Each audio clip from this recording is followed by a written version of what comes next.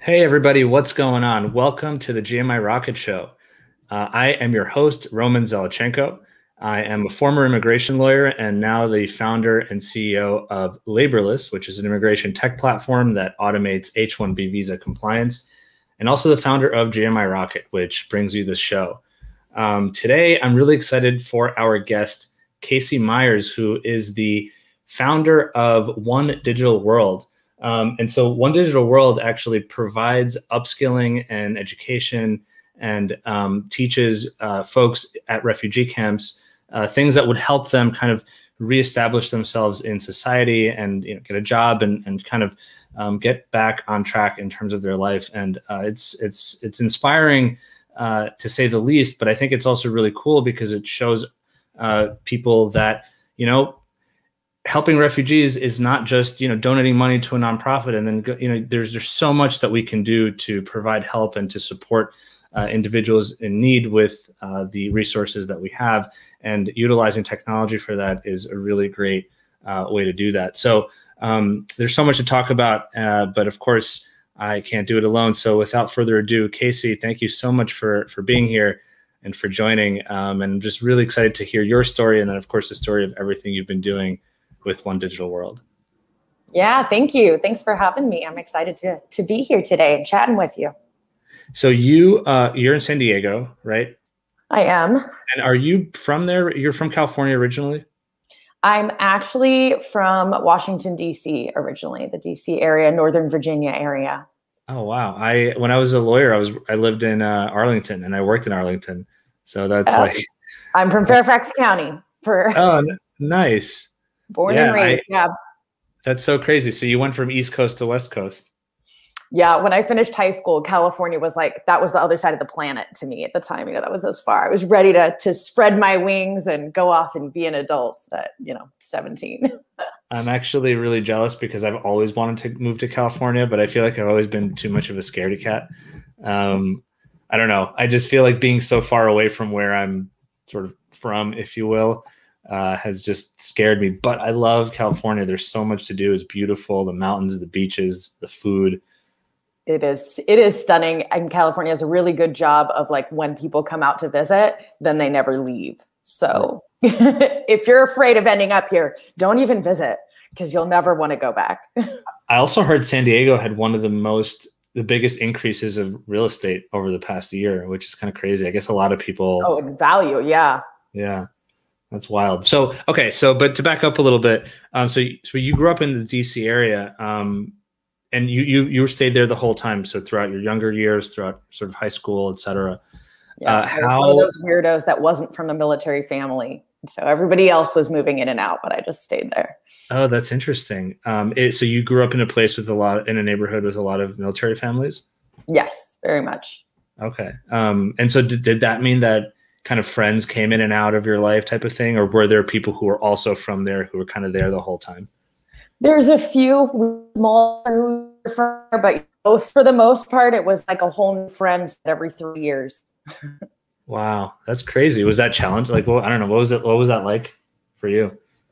I mean, I think it probably made me really resilient and adaptable, as though, I had moved to places, but I was so used to making new friends and introducing myself over again and hearing cool stories about all these interesting places. Lots of people had, my best friend even had grown up in Germany, and a lot of them had lived, overseas in different bases and things like that. So it seemed, I think the whole world kind of in that respect seemed a lot closer and a lot more normal to me, because most people I knew had lived somewhere else or at least been there. That's so cool. Yeah, it's like the world descended onto you rather than you having to necessarily travel the world, which you did eventually, and we will get to that. So, when you were younger, I've kind of started to ask this to guests on the show. Do you feel that you had any sort of entrepreneurial or business tendencies when you were younger? Were you the kind of lemonade selling child or baseball card trading child or something like that? I don't know if I was an entrepreneur. I did volunteer a lot as a child. So I did all of the sports, all of the activities. I was definitely the one my parents, out of my siblings, I was one my parents were always carting around to every single one of my events. I would cry because they would only let me choose like 3 per like school semester activities that I could be in. So I was definitely a busybody and always did lots of like volunteering and things like that too. I always found that really interesting and fun. I'm curious because, I mean, I'm embarrassed to say this, but the first time I quote unquote volunteered was probably in college or something, maybe in late high school. But I just feel like it was never, I never thought about, I don't know, maybe it wasn't part of my sort of family dynamic when we were younger. I mean, we came here as immigrants. We came here actually as refugees from the former Soviet Union. So I guess it was like head down, work, and like settle, right, and get things done. Yeah. But I wonder, when I see kids, usually I guess it's your parents, I suppose, pushing you. Is that sort of what happened? Or I don't know, did you come across something where you just said, I want to help? Like, how did that come about for you, where you were volunteering as a child or a younger person? Yeah, I mean, yeah, even actually as a child, I think it kind of randomly, my parents, my mom worked in the hospital. So we always did do things like associate with the hospital of, you know, they would do events where we were always for Christmas picking out a Christmas gift for a different child that was our age. We'd like, you know, like adopt a family and so we'd get to go and pick out what they were going to get for Christmas based on their lists. And then I think from my friends, I remember, I think I was in like 5th grade maybe, but one of my very best friends,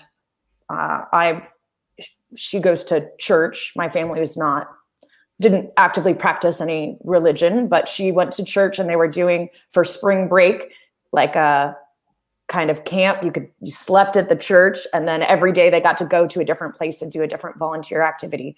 I was like, what? I get to go sleep in a building you don't usually sleep in? That was the hook for me. And sounded really interesting. And we got to go, we went down into downtown DC and would go and, you know, hand out like jackets and things like that. I guess it was spring, so it was still cold, and go into like soup kitchens and help serve there. And my parents were involved. My grandfather was in a nursing home. And so we would go and like sing in the nursing home as children. So I think there was kind of lots of random, none of them were particularly tied together, but lots of random activities.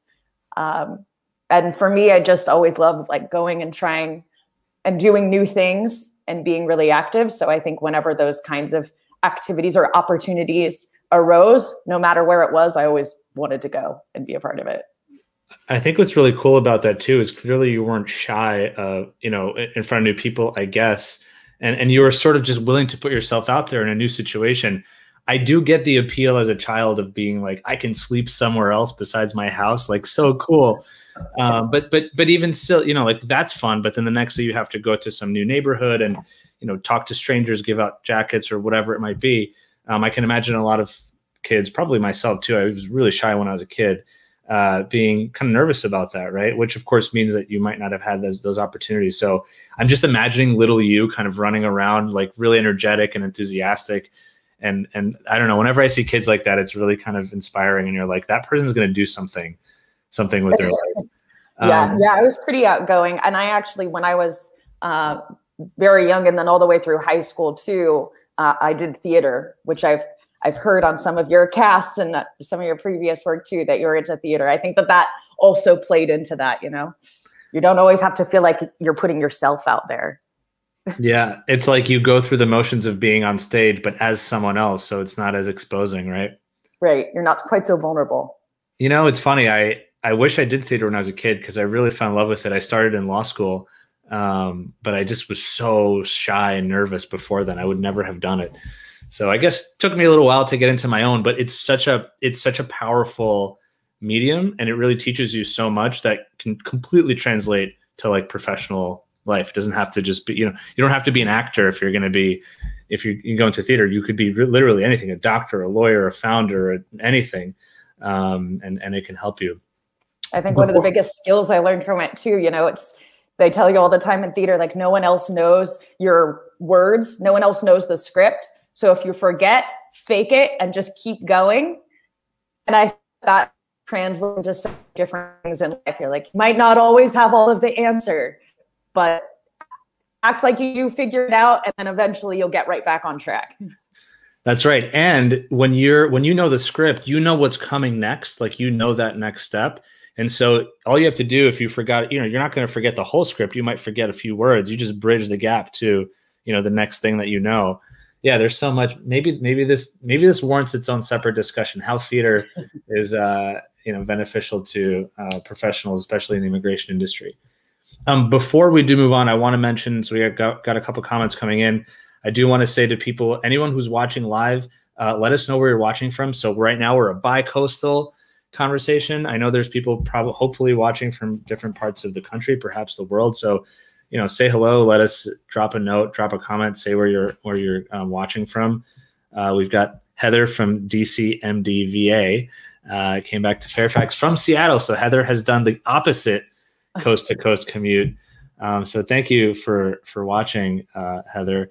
Andrew Wilson saying, my favorite part of the series is seeing so many people better than me doing great work that changes people's lives. That's really nice.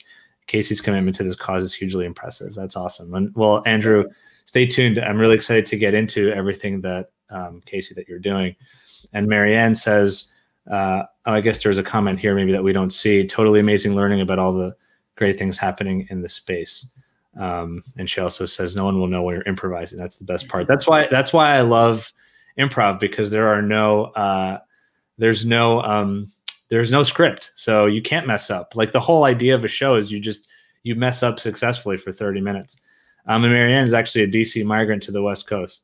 That's interesting. DC to San Fran. So you two are basically quite the same. Stephen from Salt Lake City.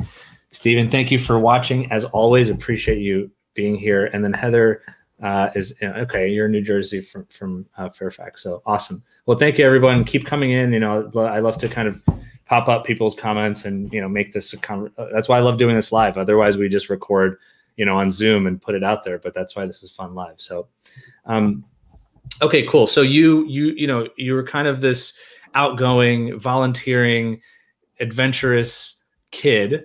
I suspect you were doing the same thing. You were kind of the same in high school. And then when you graduated high school, you were like, I'm going out to California. Now, did you go out to attend college in California? Were you first like, let me just explore? Okay. So you went to college right away.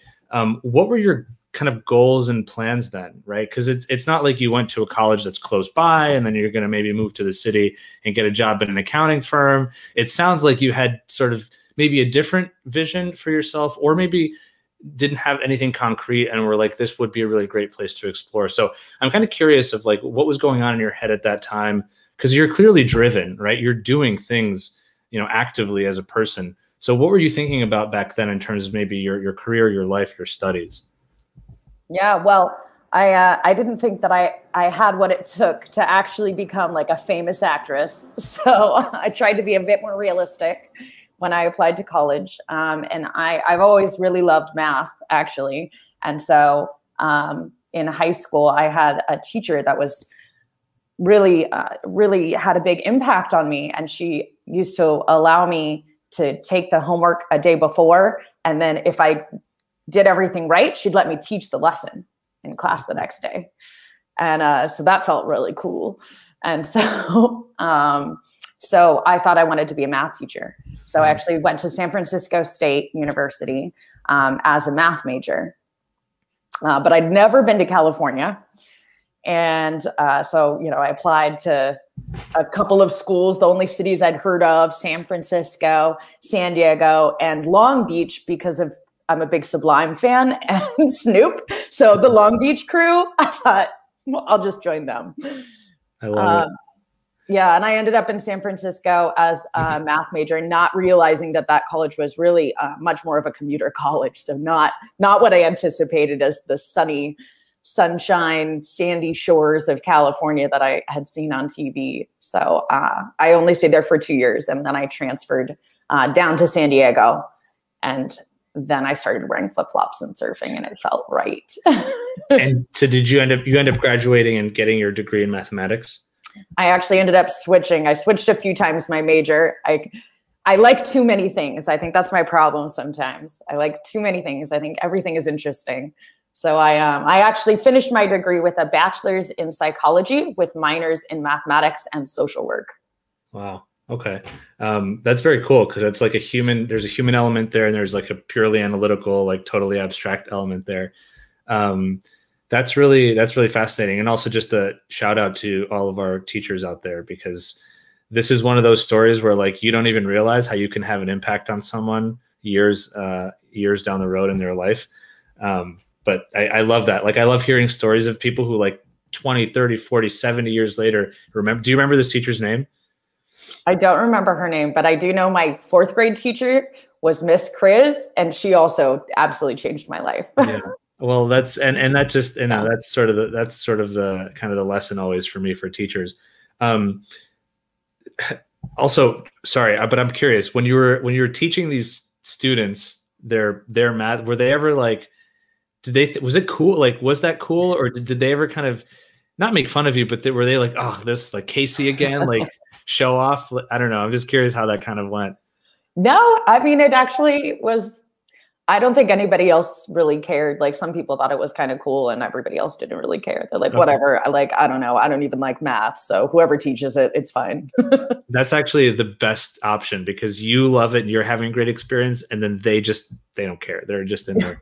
That's super cool. So, okay. So you graduated with a degree in psychology, and then you had these minors or sort of other concentrations.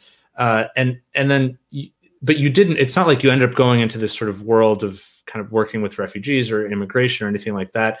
You had a couple of other jobs. So I was curious about a little bit of that because I know you ended up working in higher ed for some time. And then you, of course, went on this like world trip. But then, but as you were your early jobs, I don't know, again, like what were you thinking? What were you kind of working towards? Or were you also just like, I'm in the beach right now, I'm wearing flip-flops. Let me just work and just enjoy this for some time without going from school to a 50-hour-a-week job where I don't even get to live? Yeah. I mean, kind of both, I guess. I think there's certainly different stages, you know, you go through sometimes in your life. You're like a couple of years of really personal life development versus years of really professional life development. And I've definitely had stages of that. So yeah, when I was working in higher education, I hadn't anticipated working there, but I got a job offer there and it paid significantly more than what I was at before. I will try that. And really, and I really enjoyed that. And I was there for a number of years. And it's actually where I met so many of my very best friends. I'm actually getting married in 2 months, and half my bridal party is my coworkers from there. Like we just really, really bonded. And in doing that, one of the things that we bonded out with was running. So we actually got into long distance running together, and eventually flew out to Europe to go run a marathon together. And so we started doing more and more trips and kind of started taking these vacations and traveling to different places around the world. And is that kind of how you got into, like, did you travel a lot before then? Because I know, you know, you eventually, I guess, left your job and to do kind of a solo, I guess, backpacking trip. But this was happening beforehand. This is while you were still working. You were kind of just 2 weeks here and then back, and then a week there and then back. So did that sort of give you an interest of like, wow, I really need to go out and see the world? It absolutely did. Yeah, I had not traveled internationally really much at all before that, and hadn't really thought of it as a possibility. And it kind of just opened these doors and opened this horizon. And as we started doing it more and more and going to different countries, I just thought this really isn't that hard. Like I fly on an airplane to go home. I can, for the same amount of time and often the same price or cheaper, I can fly to Costa Rica. Like I can fly to these other really amazing places. And it made me see the world in a different light. And it made it so much smaller. Everything's so much more accessible. So can you talk a little bit about this moment where you said, all right, I'm going to leave my job and actually go on this kind of, was it a solo trip? Did you go solo? No, I actually went. I went on the trip with 3 of my coworkers. We all decided to. We had a girls' night. We had some wine, played some Uno, and decided to quit our jobs and travel the world together. Wow! And you all did. And we did. We gave ourselves 6 months to like save up money and get our affairs in order. And we took off and we bought a one-way ticket, and we figured we'll figure it out as we go along. Wow. And we didn't stay together the whole time. We'd be able to go off and kind of do our own solo trips from there as well. But yeah, we were all working for the same company, and I loved what I did, and I really believe in education. And I know that like knowledge really is power. It opens up so many doors, and it's a foundation. You know, once you change into a growth mindset and realize that you can continue to learn, whether it is formal and structured or whether it is informal, and just learning how to do things like research on the internet so you can learn about whatever new type of topics and teach yourself, like that is transformative. And I knew that I wanted to do that, but I was ready for a change, because where I was at and the organization I was working with, what I was doing, it wasn't quite it. And I knew from doing these trips, I was really interested in kind of seeing how they did it in other places. What's the education system like in other places? What are they learning? Why? What's working? What's not? Being from DC, I've always had a little bit of a political background as well. So I found that fascinating. And yeah, we ended up spending 4.5 months in South America, 2 months in Europe, 2 months in Africa, 2 months in Asia, a month in Australia, and a month in New Zealand. And I would say of that first year of travels, I probably spent about 2 to 3 months of it doing solo travel. So we'd kind of be back and forth together. Where was the first country that you landed? Belize. Oh, nice. Starting off fancy on the beach. We did. We actually had, I think there was like 10 of us. So we had a bunch of our friends like come out, and we kind of did like a kickoff out in Belize. That's really cool. Yeah, it was beautiful to go back. The moment where half of them are going back to their jobs and the rest of you are like, all right, we're off to the rest of to see more of Central and South America. Must have been really fun. That's super cool. And like, you know, telling the story, it's clear that education is a thread throughout your life, right? Like you had this knack for mathematics, and your teacher let you teach math to young kids in school. You loved that. You wanted to be a math teacher, and maybe you didn't end up doing it, but this desire to impart information on people stayed with you. You ended up working in higher ed, where you really enjoyed that kind of work and saw the power of it. And then of course there's this like concept of like, let me see how that also works in other countries. So it's very cool to see this thread of sort of education permeate your life from early, kind of from childhood, if you will. So you traveled all over. I mean, traveled multiple continents, sometimes solo, sometimes with friends. I mean, I'm sure you can talk for days and weeks about all the different adventures you had. I'm curious, you know, because you eventually, I think, as far as I understand, you ended up staying, you didn't come back after that, or maybe you did for a little bit of time, but you ended up going into Greece and staying there and working at a refugee camp. I'm curious, before we get to that moment, sort of, do you feel that during that year, you transformed at all as a person? I mean, I'm sure, you know, travel changes all of us, whether it's for 2 weeks or obviously for a year, but I guess I'm curious if that happened to you, and if so, kind of, what are some of the things that you remember, maybe some profound experiences that really perhaps shaped you and made that year worth it for you in terms of your goals or your thoughts on life or whatever? Yeah, absolutely. I mean, yeah, I think we knew, of course, how can you spend a year traveling around the world to foreign countries and not be changed, but we didn't really anticipate a lot of what did end up happening. I think one of the most impactful moments for me actually was pretty early on. It was only in our second country that we went to. It was about 3 weeks, into our 12-month voyage. We were in Brazil. I got sick. I got really, really sick, and we really didn't know why. And I was, you know, I've saved up, I'm going on my life savings here to go on this trip, right? So we're kind of being like, we're like, okay, this is our budget, like per day. And that's going to include like our flights, our visas and everything. So we're a super tight budget, especially in the beginning, because you don't know what's going to end up happening throughout the year. So I'm being a little stingy with my money, trying to be very protective and stay on budget. And so I can be a little, you know, a tough guy when it comes to my health. And so I started feeling sick, and I was like, oh, I need a hot shower. I just take a hot shower and I'll feel all better. And then I was like, that didn't do it. So I was like, oh, I'll have like a bowl of hot soup, just steam it right out. I didn't. I ended up in and out of a clinic for a week in a like rural part of Brazil. And like my skin started turning yellow and my fingers were purple and I started fainting.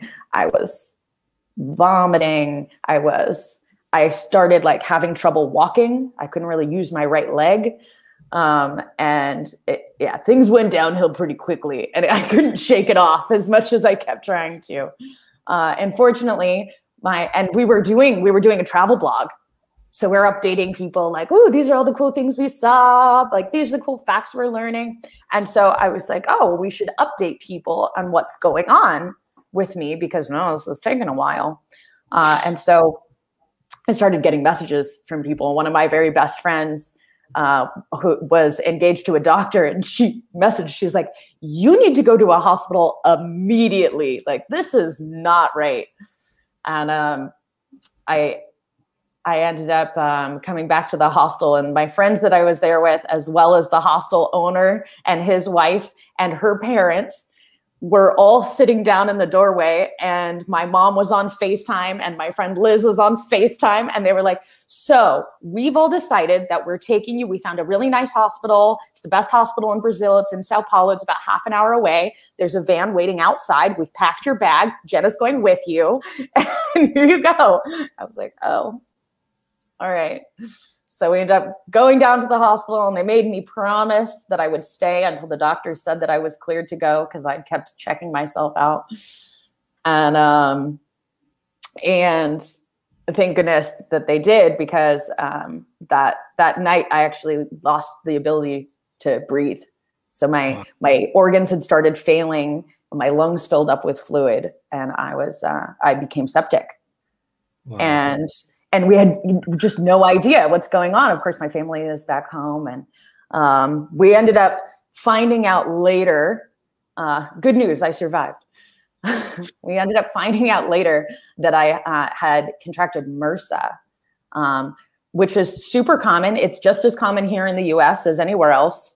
So just like a really freak thing, we were running in the rain, and I slipped. And I bumped my knee, and I think I must have like scratched my knee and somehow got MRSA in there. I ended up being in the intensive care unit for 3 weeks, and I had to do physical therapy to like retrain my lungs, how to breathe. My legs had atrophied, so I had to do physical therapy to start walking again.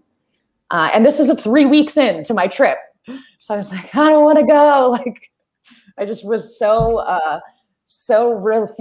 wanted to refuse that I was so sick. And my mom like worked, fortunately my former employer, they like still honored my health insurance, because it hadn't been a month since I'd left my job. And I had travel insurance, always get travel insurance.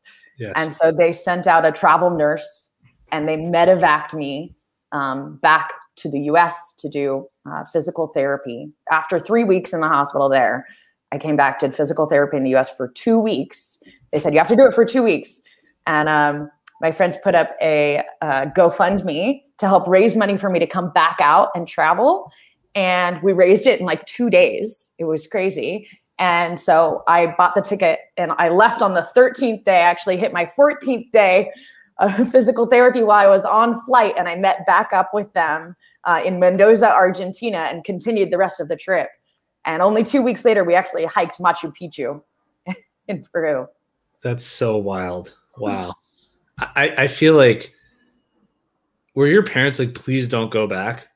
You know, I think everyone else's parents thought that for me. But my parents have always been just like so supportive.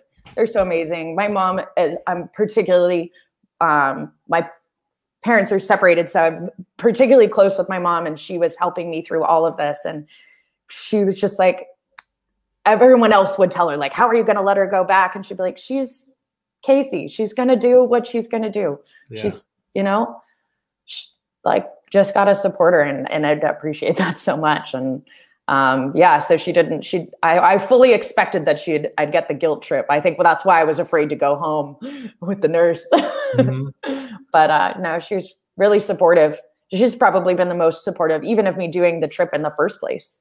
You know, quitting my job and like 6-figure income to go backpack around it for a year.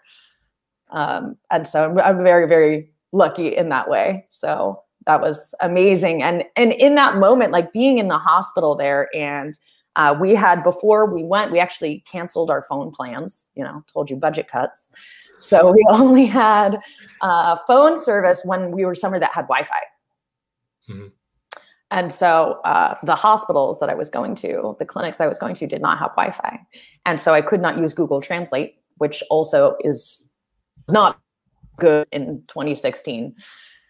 And so I couldn't even communicate. So like, you know, I'm there, I'm like really gross and sick. And I'm like having to act this out to doctors because I don't speak Portuguese. And Portuguese and Spanish are really not alike, as people like to say. So, you know, just really being, I mean, for me, it was just such a learning experience because I've never been vulnerable like that. And I was just completely, I mean, there was a point, you know, I couldn't even breathe on my own. I couldn't do anything. And I very much like to go and, you know, take care of things and fix problems. And I'm so much more of like a caretaker for other people. So it was really a struggle for me to be able to accept this.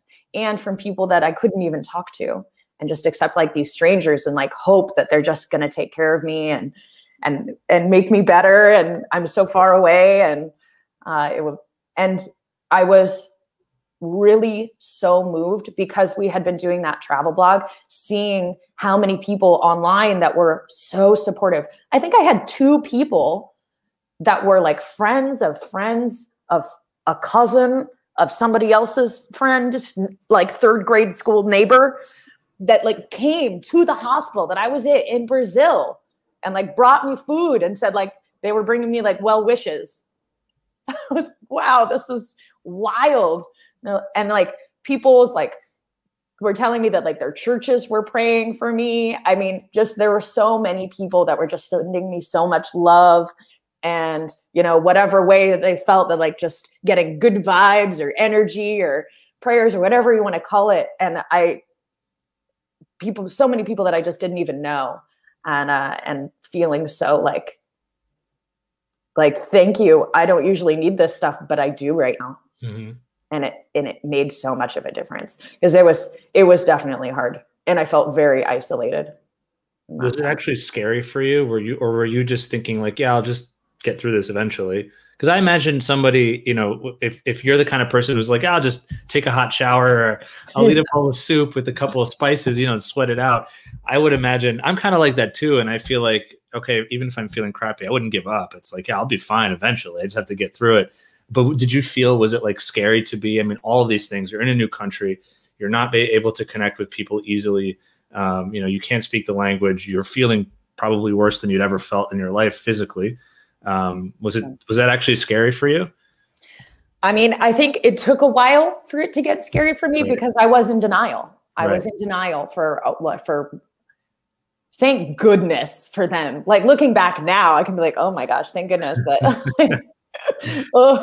But I was really in denial. Even when I was in the hospital, even when I was like on breathing tubes for a while, I was like, oh, but it's not they actually contacted my mom and they told her that the speed that my body was going into failure, my organs were failing, that I had about 48 hours and that she needed to get an emergency visa and come down to Brazil, because they didn't know. They still didn't know what was wrong with me. So they didn't know how to fix it.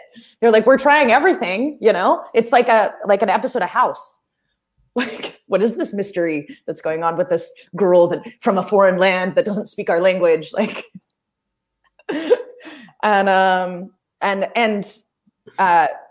politics, being from DC, we know a lot of people that work at the embassies too. So we thought, for sure, at least I'm in a really good position for that. We know people that help get these visas. She still couldn't get it.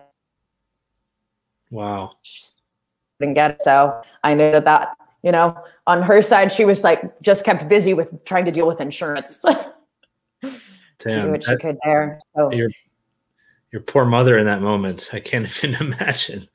I mean, obviously, thank goodness you made it out fine. But wow, what an experience! And then you can't, like, the fact that you came back and you just continued traveling. I suppose it probably gave you a new perspective on, like, self-care, I guess, while traveling, really important. Yeah. But then B, and I really like the point you made of, like, accepting care from others, and, like, even despite being somebody who maybe typically is the one who wants to help people but doesn't, quote unquote, maybe need help from others, like, to be able to then accept help. Because I actually find that traveling, I mean, we can have a whole conversation about traveling, but when you're traveling, you do need help from people. Just like when you're in New York or wherever, and people come up to you from another country and they're like, oh, how do I get here? I'll always help them. I love helping. Oh, it's that station, or you're on the wrong platform, you have to go to that one. And they go on their merry way. And I like that. But when I'm that person, God forbid I ask somebody for help. That's so crazy. And so how did you then turn that sort of, this entire travel experience into working at a refugee camp?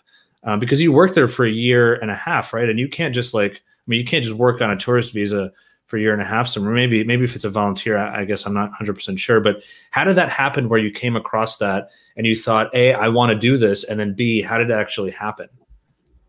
Yeah, we so part of the time that we separate actually was when we were in Europe.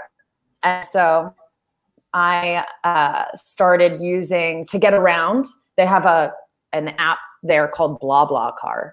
I don't know if you've ever heard of this. It's kind of like Uber, except in Europe, countries are like states in the US, right? It's open borders once you're within the confines of the Schengen zone. And so they have BlaBlaCar, which can be, you start in Croatia and you're hitching a ride with somebody to go up to Germany, right? And so I used BlaBlaCar, like, really affordable, and what a great way to be able to talk and meet locals. And at this point I was traveling by myself, so I loved it. Chit chat, you just road trip with somebody, and so I remember I was in a BlaBlaCar. Actually, the example I gave you is the place that I went. I think I got in from Croatia and we were going up to Germany. And there was a gigantic Hungarian guy in the seat next to me. In this time, we're in like a Fiat for like 18 hours.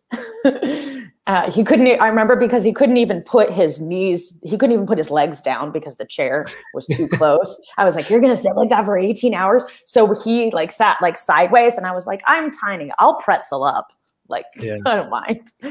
And so we're heading up there, and it was a couple, and then they had their child also. So the 5 of us in this tiny little car, little clown car, and we're talking. And they tell me that just the day before, they had been over in Italy, and they had picked someone up, and someone got in the car and they said, oh, I just arrived from Sudan. He had literally was a refugee, and he had taken a boat across the Mediterranean, gotten off this dinghy in Italy, called BlaBlaCar, and was having to take to his brother's house in another country in Italy, in Europe.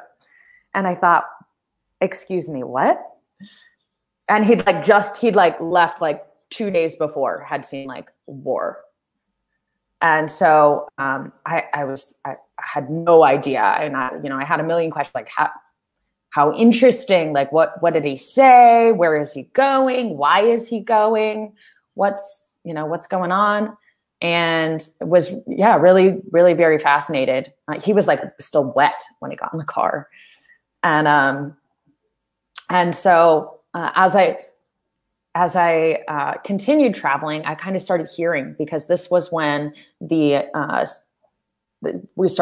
started to see a large influx from Syria and particularly the Middle East, still also getting some refugees from Africa, but they called it the European refugee crisis. They started seeing a huge influx of people coming in. And so it wasn't really on the news yet, but I'm starting to hear these rumors and little stories here and there from different people. And I thought, that's so fascinating. Like, why is this not being covered? Really, what's going on? And I just kind of was soaking it up like a sponge. And I went to Asia next, and I was in Cambodia, and I went to the killing fields. And I also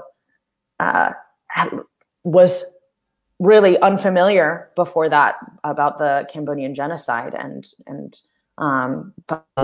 touched in that experience, learning that, and how can something so atrocious happen in such a short period of time? I mean, they lost a third of their country in 3 years, and like people didn't even know yet. Wild. And so we had about 2 months.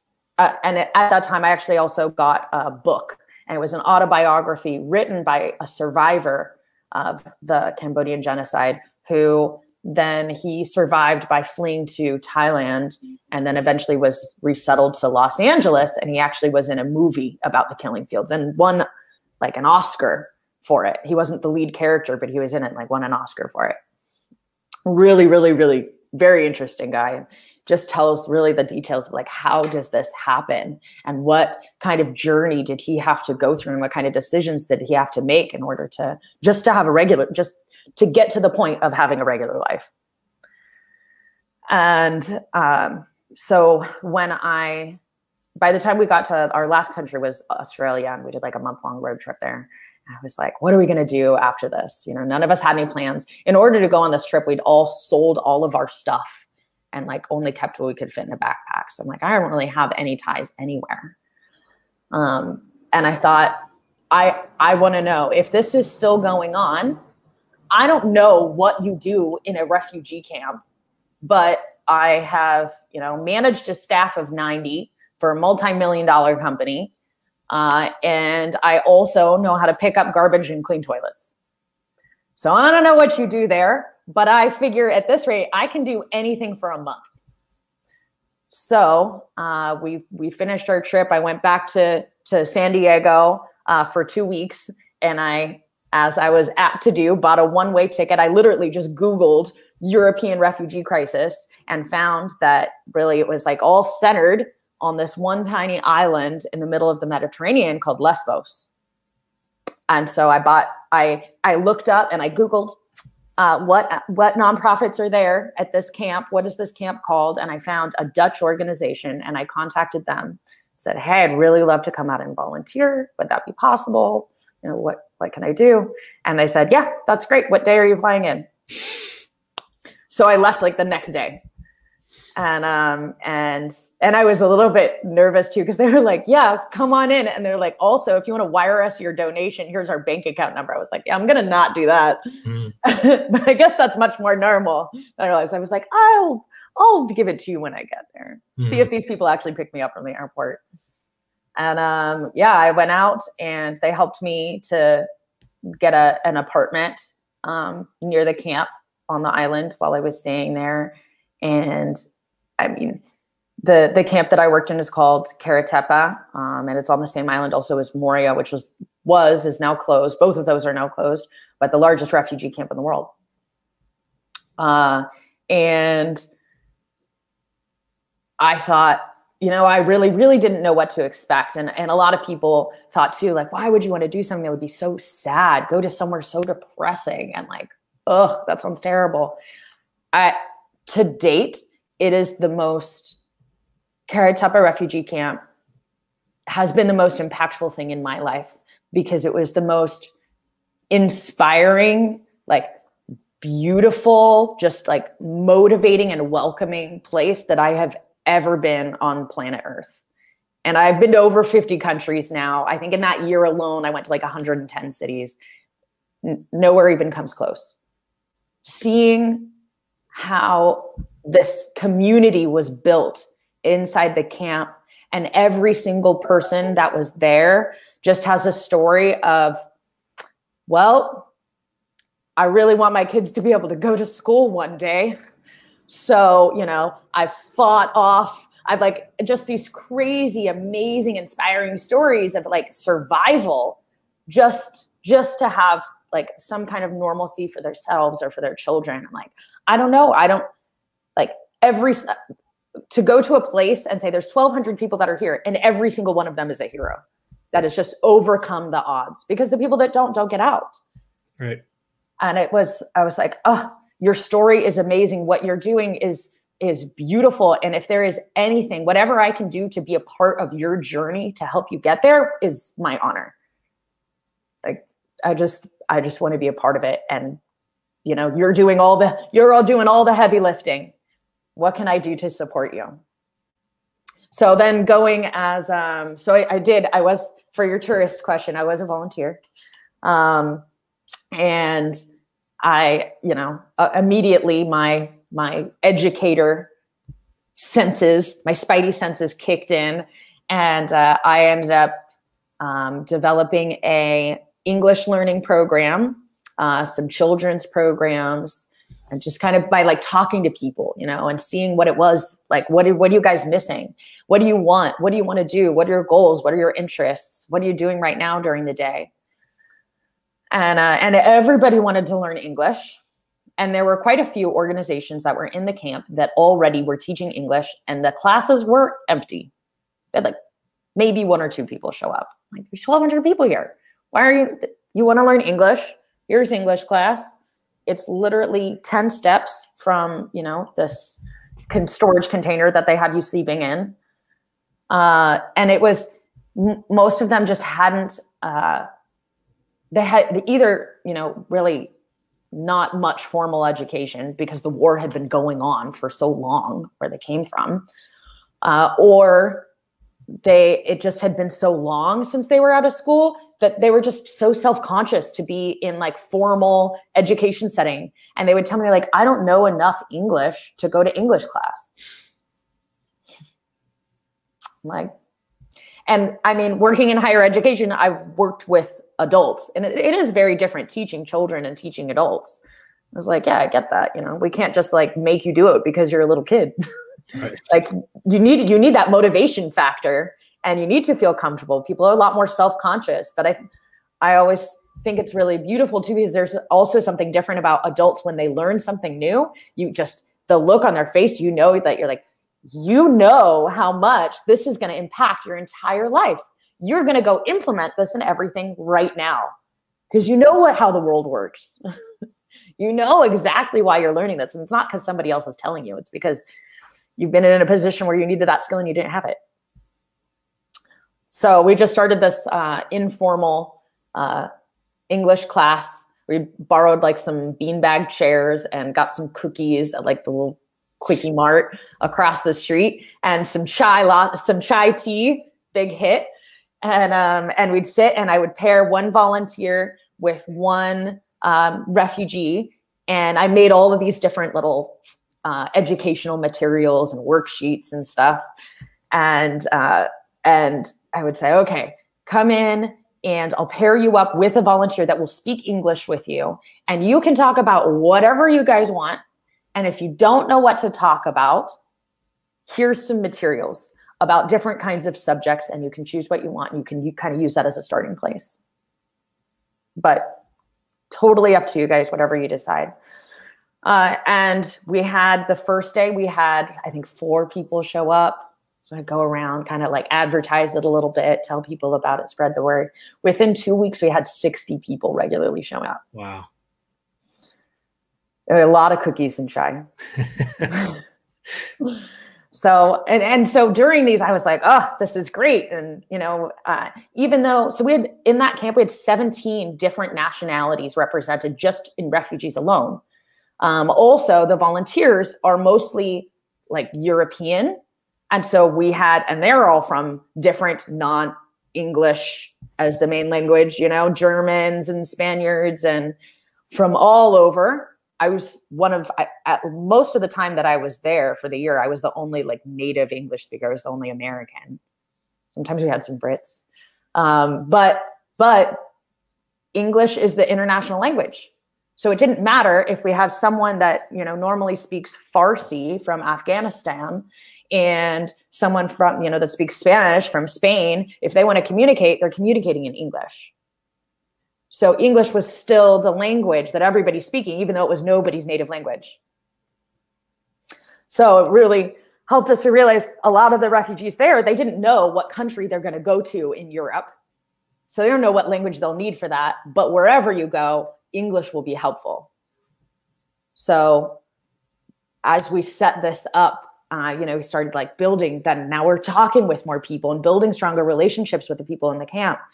And, you know, ask them, okay, what do you want? What's next for you? Where are you going? And most of them had some kind of family or friends in Europe. And the biggest thing that they told us they wanted is they just wanted to get a job. They're like, I don't want a handout. I don't want somebody else to hand me a jacket. Like, I want a job. I have family that's still back there. You know, they sent me, we only had enough to like get one person out. They sent me to go and get everybody else out here. And, you know, I need to get a job so I can send money home, so that I can take care of myself. And, you know, I don't want to be here and be getting these handouts. And so I was like, okay, well, what kind of job do you want to get? What kind of job experience do you have? And we saw like a really stark difference from, you know, the labor markets of the areas that they had been coming from to the labor markets of the areas they wanted to go. And this is before COVID. So at that point, over 90% of jobs need computer skills. Now we've had COVID, right? So it's like 99.999% of job, everything. You're like, just to have a friend, you need computer skills. And so I was like, okay, well, let's start working on your resume. And brought my laptop out and realized that they did not know how to use the computers to make resumes. So I was lent some laptops, and one of my friends that was working for a different nonprofit lent me a couple of yoga mats, and I used the hotspot on my phone and sat underneath the olives in the middle of camp, and I started teaching them how to use computers. And we just kind of started with like a group from there, and the program just started to become more and more structured. Eventually, the director of the camp gave us our own like storage container called like ISO boxes to be our computer lab. And we were able to make formalized classes there, and like just grew more and more. Our classes were packed. We'd have people like waiting outside for the classes. And at first I noticed too, they were mostly all men. I had like a couple of women and then mostly men. I was like, oh, well, I wonder, you know, if they're not interested or like what's like why that is. I'd love to have also women coming to classes. So I was teaching like 4 classes a day. And so I made one of them a women's only class, full. So then I made another one, a women's only class, full. And within 2 weeks, we actually were able to, then we said the other classes weren't men's only classes. It's just that women weren't going to them anyway. So then we're like, oh, well, you can also, you know, all these women are coming. You can't get into the women's only class. Like, would any of you guys feel comfortable coming to the other time? They're like, yeah. So within 2 weeks, we actually had the classes, not just men's or women's, like they were mixed. And then it was fine. And so it was such an eye-opening experience to me to realize it wasn't that they weren't interested. It's just that they didn't feel welcome until they had actually been invited. They didn't know that it was for them unless it was explicitly. And they had no problem being in the classes at that point. And so that slowly grew. So I ended up staying there for a year. And then my visa, my tourist visa ended. And they were trying to hire me on actually, but we found out like 3 days before it expired that it was not going to be approved. So I got kicked out of an entire country. I had to leave all of Europe and my apartment and my car, came back to the US, and I actually found at that point, there was a program in San Diego, a master's in social innovation. I had never heard of this term, but I started looking online. I was like, wow, I want to do more field humanitarian work. Like, that was amazing. This is what I want to do with my life. And as I'm looking, I see everything says like master's preferred. I'm like, all right, I'm not just competing against people in San Diego or just California. Like, I'm competing against every person on the planet for this job. So they're not going to look at me without a master's. So I started looking at what kind of master's would I want then. And found the social innovation program, which basically takes a look at different social innovation issues around the world, global social issues, and helps to create a system so that you can create new innovative solutions to these problems. It's like, well, that's really similar to what I'd been doing, because in the first computer lab, I also had been teaching them how to do online jobs so they could start making money remotely wherever they went. Not realizing how helpful that would be once COVID did end up happening. Right. So yeah, and so came out here, and then while I was back in San Diego, only a month and a half into my master's program in San Diego, 30 miles down the road is the US-Mexico border. And we started seeing thousands of migrants arriving, refugees arriving from Central America in caravans, in large groups, coming up seeking asylum at the US border. And it was like Europe all over again. It was the exact same issue. Different culture, different people, same problems, and the same goals.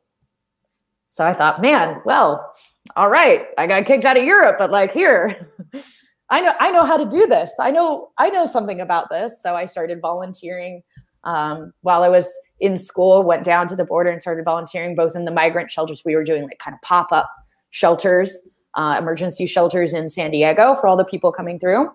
And then also on the Mexico side, I had a professor that I was working with. So we were starting to work with some families on the Mexico side. And so I got to really like a keen, and I'm studying it in class, right? And so I was taking like an immigration and asylum class, and really got interested in like the legal aspect of it, and how does that work, and, you know, the similarities and the differences from like Europe and here, and, you know, what have I learned from there that we can do here to like make it better and faster. And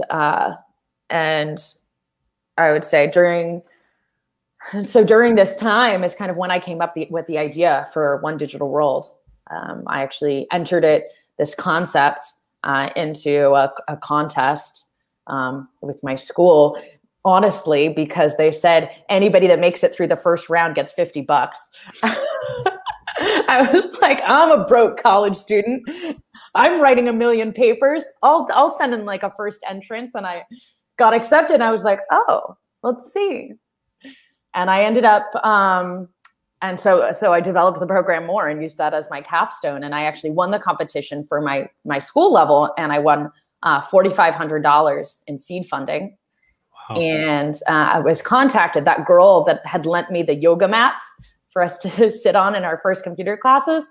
She was actually starting her own project on a different island out in Europe, a women's shelter. And she said, hey, you did such a great job out in Lesvos. Would you come and do that for us out in Samos? And so I implemented what I had created in grad school. So I used that seed funding and went back out to Samos and did that for 4 months. And we had over 200 graduates in those 4 months from the program. The program continued going all the way until COVID shut everything down, but continued going then for, I came back in September, so like another 6 months until that happened. And now that things are starting to open back up, we'll continue again. But that was like our first iteration. So then I thought, okay, now I've got this pilot done. I know that it works. I know the system. I know this is really close at home. So then I came back to San Diego, and now I am currently working. We have operations we have 3 different offices in migrant shelters in Mexico. And we also are working with asylum seekers on the US side in Los Angeles, and have plans to expand actually to 2 other countries before the end of the year. Wow. That's so crazy. And I'm curious, maybe for people listening, what does it look like? What is a person who benefits from your classes and your courses? What does it look like for them? Like, is there a physical computer lab set up? Like, can you walk through a little bit of what that journey looks like of I'm entering your program and I'm graduating it? Yeah, absolutely. And we have a couple of different programs going on. Our kind of flagship would be our digital literacy program. So in Mexico, we work with different migrant shelters and we set up a lab on site. So they have one Digital World lab inside of the shelter that is available to all asylum seekers staying in the shelter at that time. Versus in Los Angeles, we don't have migrant shelters here. So they're actually staying in apartments. So they're remote learners. So they have laptops and they're signing on from home, which means sometimes we've got students that are like breastfeeding while they're taking class. You know, they've got like a 10-year-old hanging off of them and like a 4-year-old dancing in and out of the room while they're doing class, but still taking their classes 3 nights a week to get through the program. For what they learn, what I saw, because I was in Greece for so long, that first year, I saw so many students of mine that I got really close with were, relocated and transferred out of the camp and into somewhere else in Europe, which is whatever we want for everyone and is so exciting and they're so happy. And then I would hear about a week later, they want to come back. They're like, I miserable. I'm alone. I don't know anyone. I can't communicate with my neighbors. I have no friends. I don't have anybody to talk to. I can't get a job. Nowhere will hire me. I don't know how to get my kids registered in school. They're just sitting at home all day. They're, trying to kick each other in the head just out of boredom. We're all stir crazy and we're hungry. And, like, I don't know what the handout, but I miss that community. And we actually sometimes did have people come back. They'd come back so that they'd work as translators in the camp. Because they wouldn't be able to be there as refugees anymore. They would come back as jobs though, because they missed it so much. That was actually pretty common. And so I thought, gosh, really what we need to do, we need to tie together, not just teach them how to use a computer or how to do this online job, but we need to teach you these like life skills. What are all these things that I always use my phone for, on the regular? So how do we prepare you to move into a new country and a new culture and use, this tiny piece of technology or this laptop, be able to change your world? So we teach things like as basic as, literally first starting off. So turning on the computer, how to use your keyboard and what the different keys are for, different operating systems. And then, on a further level, how to use the internet, how to read websites, what the internet is, key websites that are really useful information, like how you can use the internet to sign up for different like resources. We actually had a student that was just telling me in class the other day that she, for the first time ever, she went on her computer and she signed up to pay her electric bill online. And she was so excited. She's like, I used what I learned in class. So I looked up, I thought maybe they have a website. So I looked it up and then I checked that it was a secure website. And then I created an account and put my credit card information in and I signed up for paperless. And now I save $5 a day or $5 a month. And I don't have to go down there anymore. And I'm like, yes, this, like, it's simple things, and it's, to her, it's, that saves me so much time. It saves me so much money. And there's not a concern, that now I'm going to be forgetting about it either. One less thing to worry about. We had another student that just told me about how she works in a travel agency And so they always have her print out these spreadsheets. So she has to, they give her a thumb drive, and she goes and takes it to the printer and pays the printer. They go, they put the computer and everything, and give it back to her, and she takes it back, right? So the other day, she went in, she took the thumb drive, and she had learned about external devices and Bluetooth in class the night before. So she thought, oh, I know what this is. And so she went in, she went up to one of the computers, went through, printed it out herself, and brought it back. And now she's saving her company money. She came back, know how to do that. So, you know, this joy of being a bigger asset to her business. She's a better employee. I have actually, when I talked about that sometimes we have students that are like breastfeeders in particular that I have, and she is always breastfeeding. She's got a little one in and out of the room, and a young son that's likes to help with class, but he's certainly always there watching. You see him, his face like right here. And she told us, she said, I only went to school until 3rd grade, and I don't remember any of it, but now I have children, and they get to see me going to school now. And for the first time, I actually get to be a role model to my children. And I tell them, stay in school, because I didn't stay at school. And look how hard it is for me now. It's going to be so easy for you, but I still have to know it. So, and that's so true. And we take for granted so many of these things, right? That we get to grow up learning how a computer interface works, like where to type in the thing, what to look for. I mean, all these really basic skills that many people just don't have and have to be taught a different way when they become adults, right? Because like we're not kids, and we learn differently and things like that. I did have one question. So when you said that folks are taking some of these classes remotely, are they logging into sort of a platform? Is it on Zoom? Like, what's the back end? I'm just curious, like, what's the back end for that? Is there do you guys have a platform that's specific to the organization? We use Zoom. We use Zoom and Google Classroom for our classes. And we have our digital literacy classes, and they learn, search engines, email, how to find resources, register your kids for school, how to book a doctor's appointment online. And then we have virtual ESL classes. We are also a part of the Asylum Seeker Health Services Task Force, so helping asylum seekers get access to healthcare. And then we are also working with a few different partners to assist with immigration, so they can fill out their immigration paperwork online, and it's like digitized, and then we're coordinating and working with some different legal groups to help coordinate and get them access to pro bono lawyers to be able to take on their cases. So we really wanted to be, like a holistic approach. These are all different things that you need when you're moving to a new place: legal support, healthcare, language skills, computer, internet skills.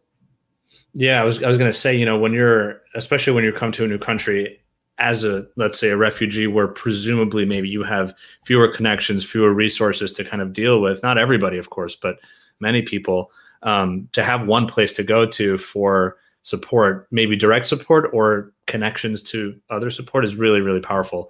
Because, I mean, from the legal side of things, you get a lawyer's kind of business card or WhatsApp phone number or whatever. And but that's just the legal side. What do you do after you get off the phone with the lawyer? You have to deal with, like you said, health and other things. And so it sounds like One Digital World is not just you're upskilling and you're teaching folks really valuable kind of skills, but then you're also providing them with additional downstream support, whether it's directly or sort of indirectly. Is One Digital World a nonprofit, right? We are. Yeah, we're a 501c3. Nice. And so for anybody listening or watching, can they donate to the organization, support what you're doing directly through your website, or how can they do that? Yeah, our website is www.onedigitalworld.net. And they can donate directly on the website. We have like a monthly giving platform. You can also sponsor students or sponsor classes. And that money goes straight towards our programs. We get to see the transformation. We actually have students. We actually have a class graduating tonight. So I'll be putting my blazer on for that. Myself and the other instructors decide we're going to put on our blazers and have our little One Digital World hearts here and be celebrating. And they'll be getting their certificates when they do the digital literacy class. They actually also they're earning certificates from Microsoft in digital literacy and building their resume. So they're going to finish up their resume tonight. They'll be awarded all of their certificates. And it's all a part of like building this portfolio, getting you ready for the next stages to be successful and self-reliant in the US. That's incredible. And so looking forward, do you have plans to expand this type of service abroad? I mean, I know you're doing English skills, but to your earlier point, English is very often a language that's used around the world. Websites are the same. They tend to be like signing up for auto pay for your bank. It's probably similar here, and as well, like in Europe or something like that. Do you have plans to expand this in other places? And like, how would that work? Do you need people on the ground? Is it just a matter of marketing and what you've built already here is enough to support other countries? I don't know. Where are you looking ahead to? Absolutely. It's actually, we're able to do everything completely remote at this point. We do groundwork because we do set up labs where the labs don't exist, and like we've done in Mexico. But we're already right now working with students in the US and in Mexico. And we are looking to, and have done that in Greece. So we are looking to continue expanding both domestically within the US to other areas, as well as abroad, and be getting into more and more countries. So we're actually talking with a couple of different camps and organizations in Africa and in South America right now. So we'll look to be there soon. But we're able to to go on the ground and actually set up labs where those need to be set up, and where people already have access to computers and the internet, we're ready to go. We already are able to provide all of that information completely remotely. Wow. And our team is actually, we've got about 20 people on the team, and we're all over the world. We've got an instructor in Colombia. We've got a grant writer out in Denmark. We've got our communications manager lives in Norway. So we're already everywhere.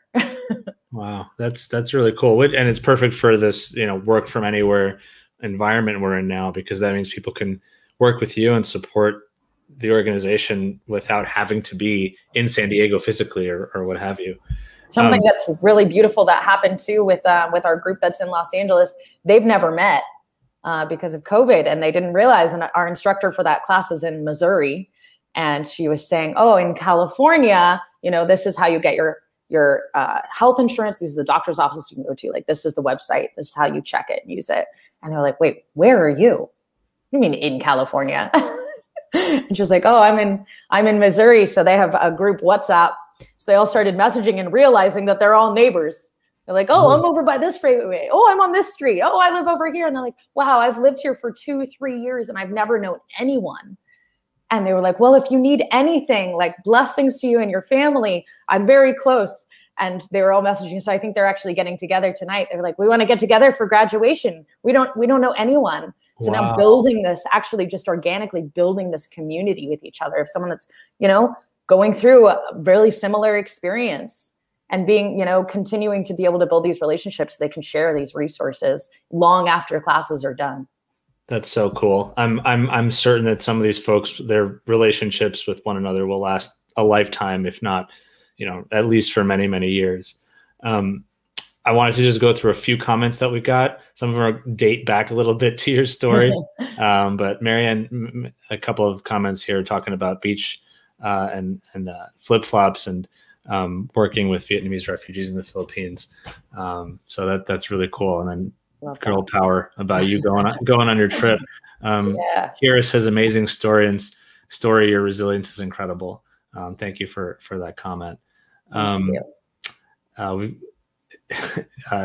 Marianne said, "Isn't it amazing how clown cars can hold such large people if they are willing to crouch?" And then she loves your gumption and initiative, and that the refugees would love you. And then Stephen here mentions, "Have you read the book How to Change the World by David Bornstein?" And it's full of amazing stories. So maybe that's one to add to the reading list, you know? Summer reading time. Yeah, exactly. This person, I don't know who this is. We can't tell because of privacy settings on their account, but terrific enthusiasm. Stick with it. So thank you for that. And then if Marianne says, "Oh my God, Samo spent a month on the island doing a photography project." Man, I didn't know that. You know, Marianne and I have talked many times. You know, like the things you learn about your network in various instances is so cool. Thank you for all your comments, Marianne. So Casey, I kind of want to be conscious of your time, of course, too. You kind of talked about where you're going and you're growing, and you're working on potentially expanding to other countries and all these other initiatives. Taking a step back though, and looking at it from like a more global perspective, what are you seeing? Like, I mean, it's hard to know because especially with the refugee type of crisis, when there is one, it often comes out of, you know, it doesn't come off of like a trend that we can see based on the more the market's moving. It's like if there's civil unrest, if there is a natural geological or sort of weather event that just like devastates an area, and that creates something that, you know, displaces people, and we can't project that. We just have to have some infrastructure ready. So I usually like to ask guests like, oh, where do you see the industry going, right? Like, you know, but in terms of immigration technology. But I think from your perspective, it's a little bit different because it's somewhat more inconsistent, I guess. But what are your thoughts about sort of the higher, you know, do you have thoughts about sort of climate change and the displacement of people? Like, where do you see potentially the future, for better or worse, of this type of displacement of persons, and sort of what can we all do to think about it or to help or whatever? Yeah, great question. In fact, right now, you know, in our Mexico sites, a lot of people that we're seeing are from Guatemala, and Guatemala was hit last year by two major hurricanes within a 6-month period that just devastated entire towns. And a lot of the refugees that we're seeing along the border come from there. And climate change is definitely a major precursor to this. So certainly things that, you know, civil war, okay, that's another country that might be more difficult for us to really have much of an effect on. But I think a lot of it is like educating yourself, taking better care of, you know, this planet. We've only got one. It's the only one with chocolate, I like to say. Take care of it. And, you know, it's funny because I have one of those jobs that I'm kind of hoping that one day I won't have the job anymore. Just kind of like try and like work myself out of the job, right? I hope that one day there will not be any more refugees. But right now we have the largest forcibly displaced numbers of people in recorded history, more than World War II.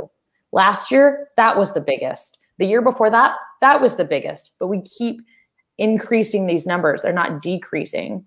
So I think the things that we can control is that we can, you know, educate ourselves and each other about like, why are these things happening? Why are people moving and relocating?